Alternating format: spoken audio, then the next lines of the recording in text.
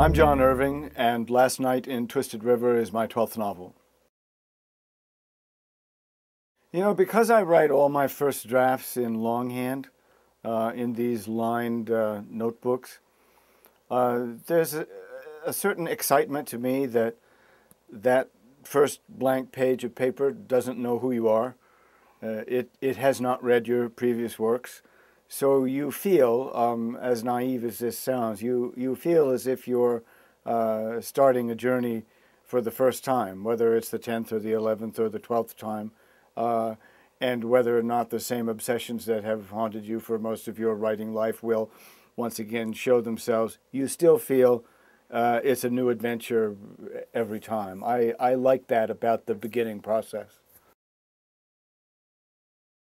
Well, for 20 years, my wife argues more than 20 years, but I have trouble remembering more than 20 years.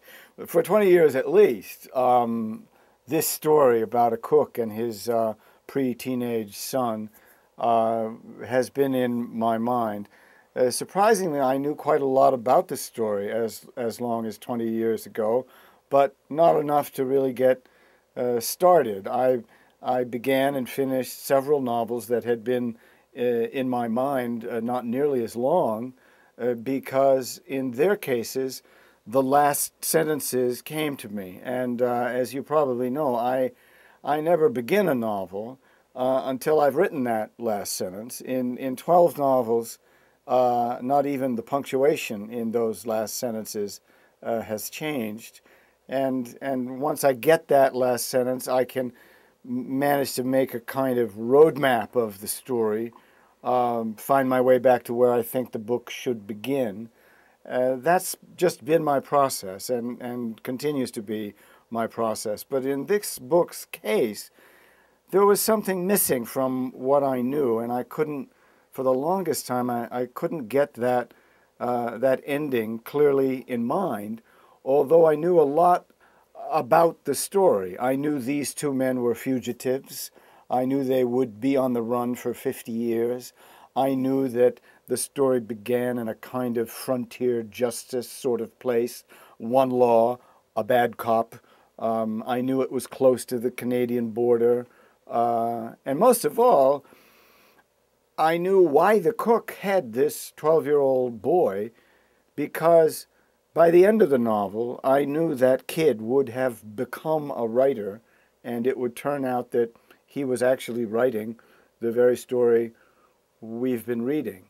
That may seem like a lot to know to not get started, but I saw that there were things that had been kept from this boy that he didn't know, and I didn't know what those things were. Well, there are certain sentences along the way that seem pivotal, or fragments of sentences. There are certain phrases that I see as being of use somewhere in the story. Sometimes actual chapter titles, sometimes locations. It's not a very elaborate roadmap.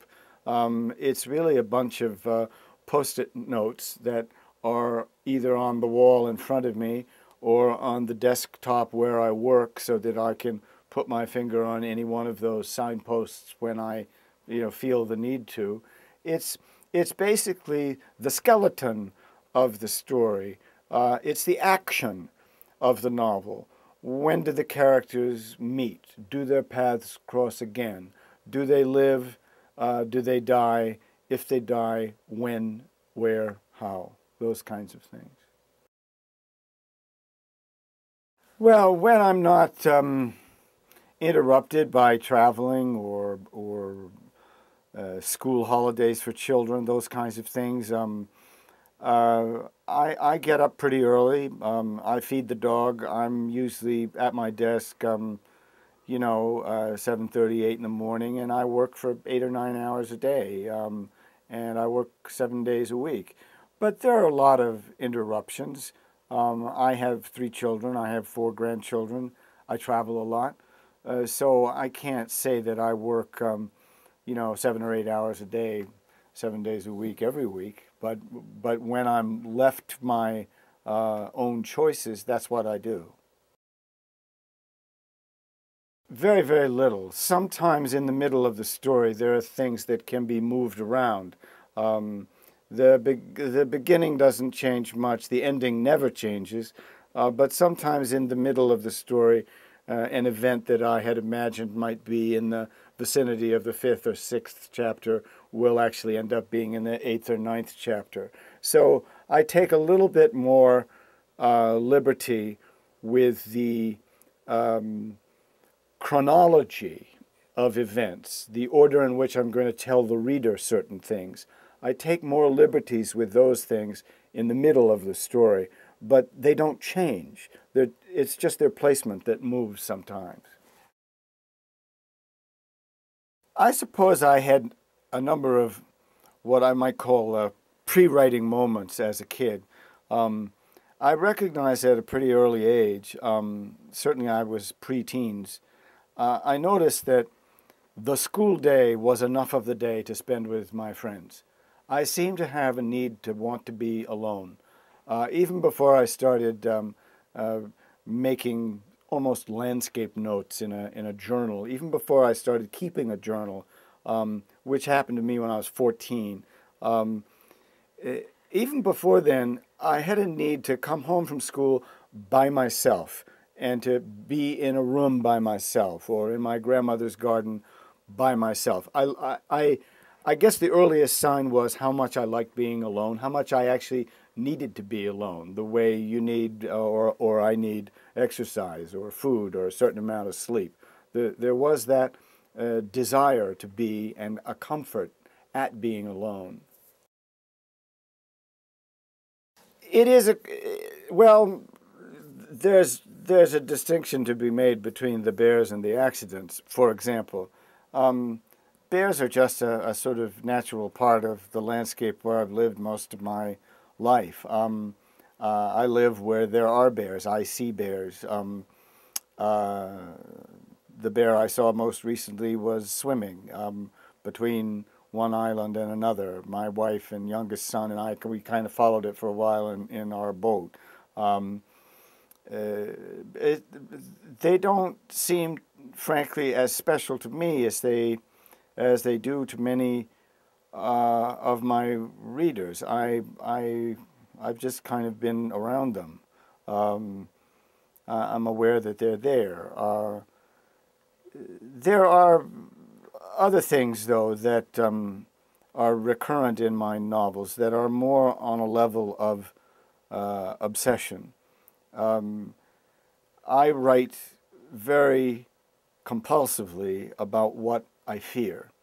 While there are many landmarks or signposts in my novels, factual things that did cross my life or happen to me, those are the superficial autobiographical things that you see, I think, in many writers' novels.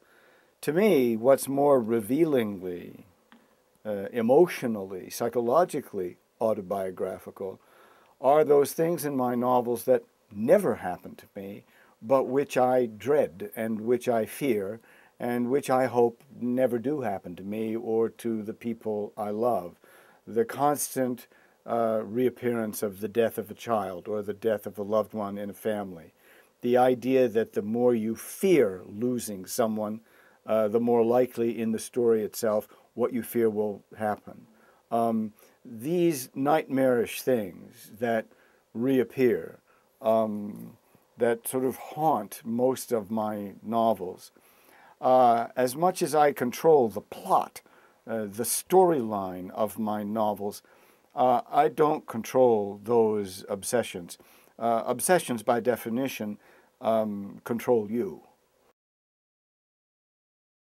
I've been more successful as a writer than I was as a wrestler. I never won a major tournament as a wrestler. I got close, but anybody who's done any sport knows that that's close doesn't make you happy. I did it for a long time. I competed as a wrestler for 20 years, from the age of 14 until I was 34. maybe too long, given the arthritis in my fingers and neck. But it was the first discipline I was exposed to. It was the first thing that I applied myself to with a tremendous amount of focus and determination. And as a young kid, you know, as an early teenager, you can be more proficient athletically at a younger age than you can ever expect to be proficient as a writer, as a 14, 15, 16-year-old. My pursuits of wrestling and writing were simultaneous. They happened simultaneously. They came together. I began writing and wrestling at the age of 14. But for a number of years, of course, I was rewarded as a wrestler. I could see my progress as a wrestler long before I recognized any discernible progress as a fiction writer. But it was terribly useful to me to apply myself to this discipline. There was so much repetition involved that I think it has helped me, the wrestling, as a writer, because of how much revision, rewriting, is a part of my writing process. And I think I have developed the stamina or the expectation that rewriting is part of the job, and an essential part of the job. I think that comes from my training as an athlete. Well, in the case of a book that was in the back of my mind for as long as this one, 20 years, and yet I didn't write that last sentence until January of 2005.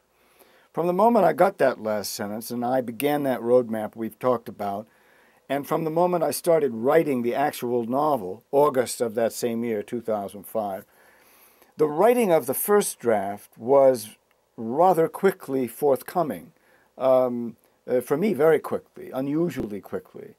But certainly more of my years as a writer are always spent rewriting than they are writing first drafts, because I never begin a first draft until there is a plot, until I do know what happens to all of the characters. You might understand why those first drafts are pretty quickly forthcoming, but the rewriting process slows me down. And I like everything about the writing process that compels me to slow down, to keep it slow. I write all my first drafts in longhand because you can only write so fast in longhand. And on a keyboard, you can cover too much ground in too fast a time, right? And I like to keep it slow, especially in that first draft stage. And the longer the book you write, the more times you must pass through it, because writers' voices change within a 4 or 5 year period of time. You're actually liking a different kind of sentence 5 years down the road than you were 4 years ago. And one of the tasks of revising a novel of any length is to go back and make the whole thing sound as if it were spoken in one breath, as if your sentence style, your preference for the semicolon or the parentheses or the dash just was constant. And you got to make it look that way, even though it wasn't spoken in one breath. It was spoken in very halting little bits. It's supposed to sound like it's coming right off the top of your head. I don't know. I think that they're all generated by a kind of a compiled misunderstanding. I give Woolf the benefit of the doubt that he did not write that sort of white paper manifesto about how the rest of us should be writing the great American novel. The piece he published in Harper's, I believe, after Bonfire of the Vanities was first published. I don't imagine when he wrote that he was aware of how many writers who'd been writing fiction longer and writing it better than he does might have been offended by that prescriptive piece. Maybe he didn't know. Maybe he was just speaking from the heart, and he didn't know it was it would be irritating. But I know that that was the source of what provoked me at him, and I know it was also the source of what provoked Updike with him too. I remember a letter from John saying that he never would have taken Woolf so much to task in that New Yorker piece if it hadn't been for that earlier manifesto. But I think it's an overrated feud. He and I ran into each other. He was with his wife. I was with one of my children. We ran into each other on the Washington Mall a few years ago, after all this squabbling had been much publicized, over-publicized, in my opinion, in the media. And I didn't think it was an especially awkward or hostile meeting. I mean, we got through it without spitting and scuffling or kicking dirt on each other's shoes. And they said nice things to my son, and I believe that we were both perfectly cordial to one another. So not much of a feud, in my opinion. There are certainly people that you in the media don't know about, that if I ran into them, more sparks would fly. I'm not interested in reworking anyone else's notions. I think everyone's entitled to like, to prefer, to bless the kind of literature he or she likes best. I'm just someone who says repeatedly the 19th century novel is and remains the model of the form for me. It was Dickens, it was Hardy, it was Melville, it was Hawthorne. Those were the writers that made me want to be a writer. And when I read them as a teenager, what was the first thing in my unsophisticated way I latched onto? It was plot, of course. They wrote plotted novels, usually about developed characters who were developed over a not insignificant passage of time. There was also a kind of dramatic event or series of events at the heart of the storytelling. But the plot was what engaged me. The plot was what made me want to become a writer in the first place. I certainly liked Joyce's early stories. I love the portrait of the artist as a young man. The more internal, intellectually favored stuff, Ulysses and Finnegan's Wake, frankly, underwhelms me. But you have to remember that no one, even when I was a teenager, no one contemporary as a writer much appealed to me. No one even remotely modern much appealed to me. It was those 19th century storytellers who wrote those mostly long, richly detailed, abundant with visual detail, if you consider Hardy and Dickens especially, but also Melville. It made me want to write plotted, mostly long, and lavishly detailed, textured, visually seeable novels. I've heard, and this is usually used in a complimentary fashion, I've heard my writing described as cinematic. For someone like myself who really doesn't like the movies very much, I find that a little strange. What the people who say cinematic when they describe my writing mean, what they mean is that it's very visual, that it's very vivid. You can see what's going on. But I didn't get that from the movies. I got that from Dickens. I got that from Hardy. I got that from Melville. I got that from the way those 19th century writers composed. There was nothing minimalist about them. It's less what I don't like about movies as what I do like about the theater. It's what I like better about plays.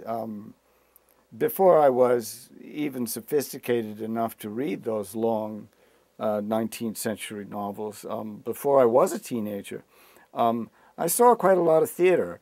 My mother was a prompter in a local amateur theatrical society. I spent quite a bit of time backstage where the prompter sits, and I saw some simply terrible plays, but also some pretty good ones.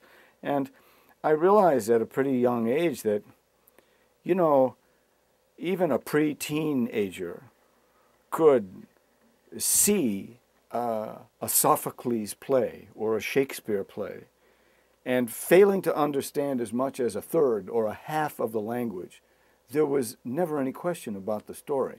You could see what was going on. Shakespeare would not be such a burden to the kids in school who are exposed to Shakespeare, to reading Shakespeare for the first time, if you could ask the kids to read a play and then see a production. They'd get it. They'd really get it. You know, you can miss a lot of the language and see King Lear and know right away that, you know, that two of those daughters are bad and one of them is good, and Lear's got it all wrong. You know, you can pick that up when you're 12 or 13 years old, even if you don't understand everything that they're saying. It's just that there's a kind of...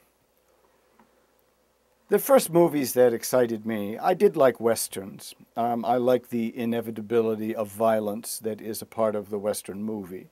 Naturally, I like Westerns. Oh, how many centuries from now might Western movies be the most significant gift to the culture of American storytelling? Who knows? I don't know. I'm just guessing. But I didn't really begin to like movies until I was in high school, and I began to go to the nearby university town in Durham, where the University of New Hampshire was, where they had, you know, an art cinema, and I got to see for the first time all those foreign films with subtitles, and realized that there were some wonderful films out there, many of them, indeed, for a time, most of them, not American.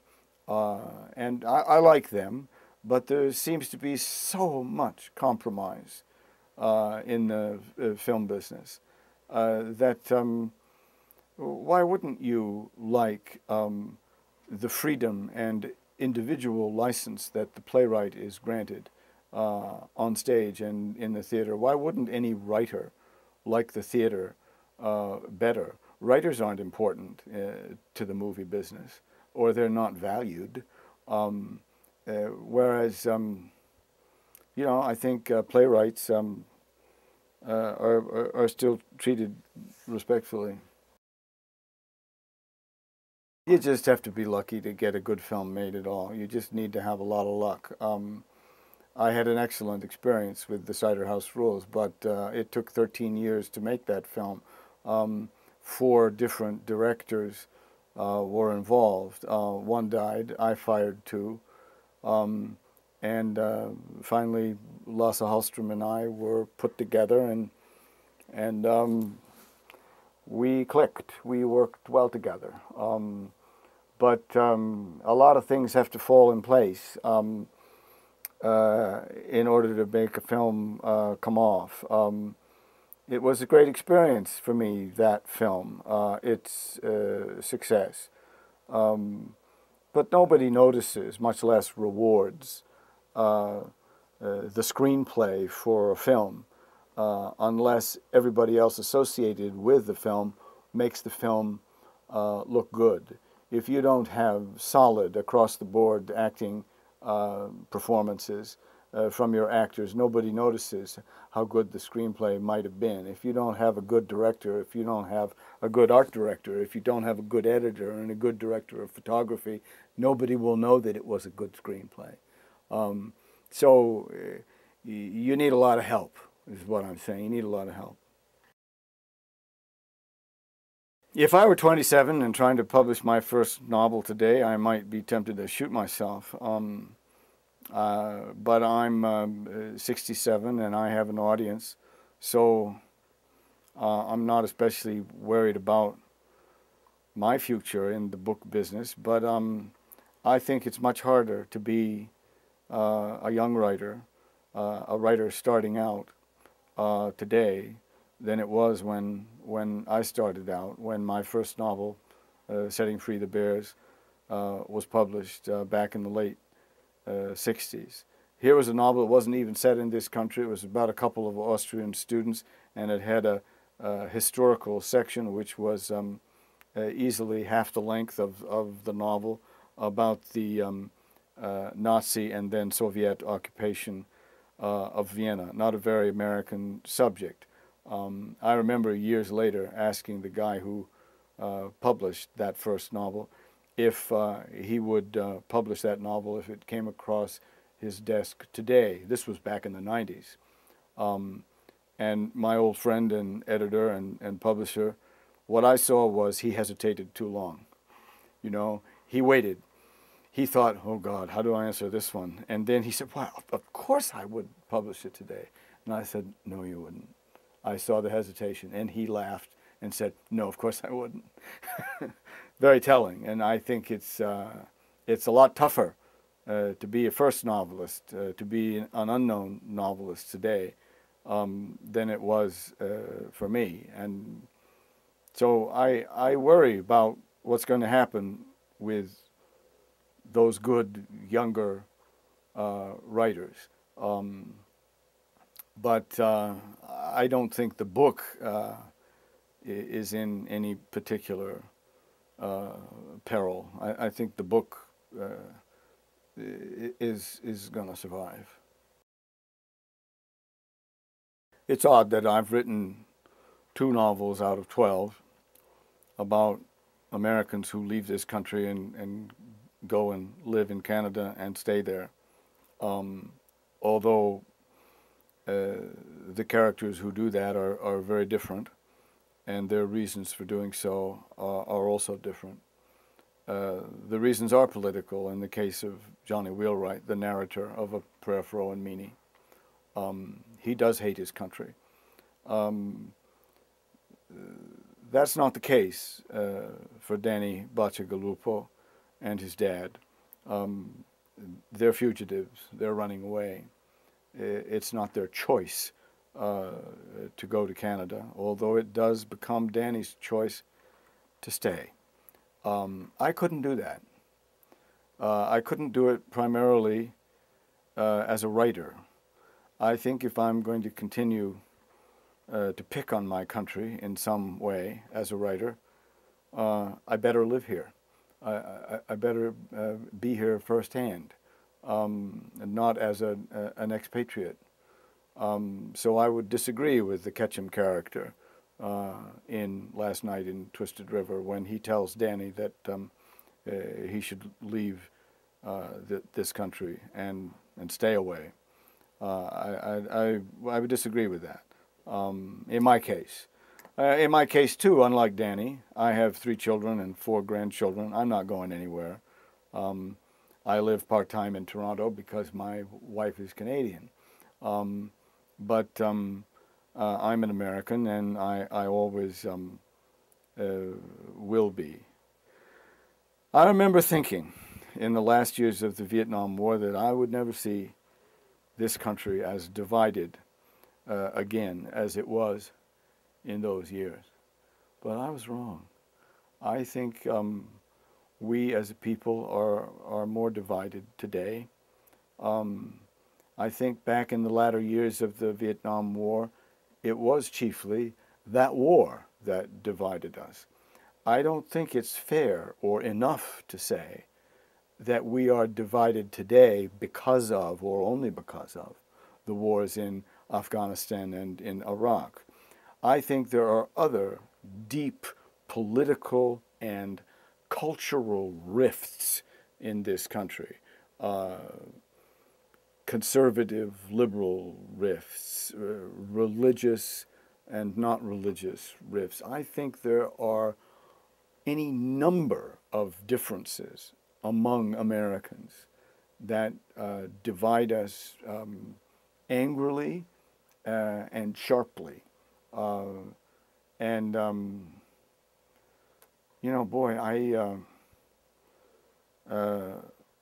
really have the highest hopes for President Obama. I'm very excited about him, but he has inherited such a mess, such a turmoil, that I hope people will give him time to sort it out and to undo at least some of the damage that George W. Bush did to this country. And I think I'm already too old to realistically imagine that even if Mr. Obama is hugely successful, that he can actually undo all the damage George W. Bush did to this country's reputation, to the way we are seen outside of this country, to the way other people in the world see us. Maybe that can be recovered, or that reputation that we once had can be regained, that good reputation. Maybe it will be regained in my children's lifetimes, but I don't expect to see it happen. There is, of course, a lot of anti-Americanism around the world that is simply hostile and vehement and motivated by the desire to see any democratic way of life destroyed. But there's another kind of anti-Americanism that we have contributed to, and it embarrasses me. I am sick of seeing this country's bully patriotism used as a smokescreen and as a cover-up for things we haven't done right. My first child was born when I was still a college student. I was an awfully young father the first time. And I don't know if my age contributed to my terror that something might ever happen to this child. But having children in my life, having them be such a presence in my life for as long as they have been, that boy was born when I was 22. I'm 67 now, and my 18-year-old still lives under my roof in my house for another year before he's off to university. And that's kind of a long time from the age of 22 to 67 to have had one or more of my children living at home with me for all those years. It certainly has informed what I write about, how childhood and adolescence are in 10 out of 12 of my novels, such a vital part of the story. So I suppose it would surprise no one to think that my principal anxieties in my real life are parental.